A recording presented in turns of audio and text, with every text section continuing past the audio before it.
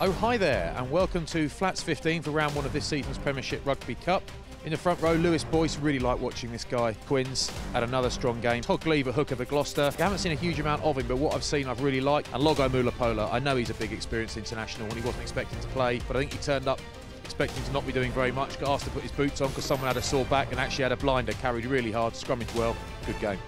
In the second row, the obvious choice, the first choice of the whole team is Joel Kapoku, young superstar from England under-20s, playing his first game in the first team for Saracens. What a player. All I'll say is keep your eye on him because you're going to be seeing a lot of that name. In the back row, Callum Clark did really well. Been out for a while, but 3 turnovers on the floor. Looked nice and abrasive in defence. Good game. Sam Lewis, lovely offloading game. Really good ball in hand for Tigers. And at number 8, another Saracen, Sione Vailanu.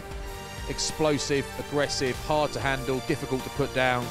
Could be the ultimate understudy for Billy Vunipola. Alex Mitchell went really close at 9 as well for Saints, but it's Ben Vellacott for me at 9 for Gloucester. I know he's realistically a first choice player already or close to it, but just looks so sharp, so hard to play against. And fly half, James Grayson looks really, really sharp, and I know Dan Biggar's the top guy at Northampton in the 10 jersey, but I do think Grayson is going to have a role to play this season for the first team at Saints. Looked really, really sharp, really balanced.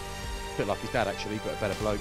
In the midfield, Francois Ventura and Luther Burrell. Not too much to say about them other than they're really good players and they played really well. How's that for a bit of analysis? The back three, Tom Homer had a really good game for Bath. Josh Adams shouldn't really have been playing because he's a first choice player and he's a rock star, but he looked good anyway. And Zach Kivarigi on the wing for Newcastle scored a hat-trick. He was absolutely sensational with the ball in hand.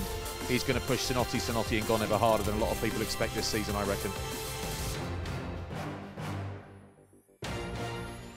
Hope you like the team. See you next week. Ta-ra.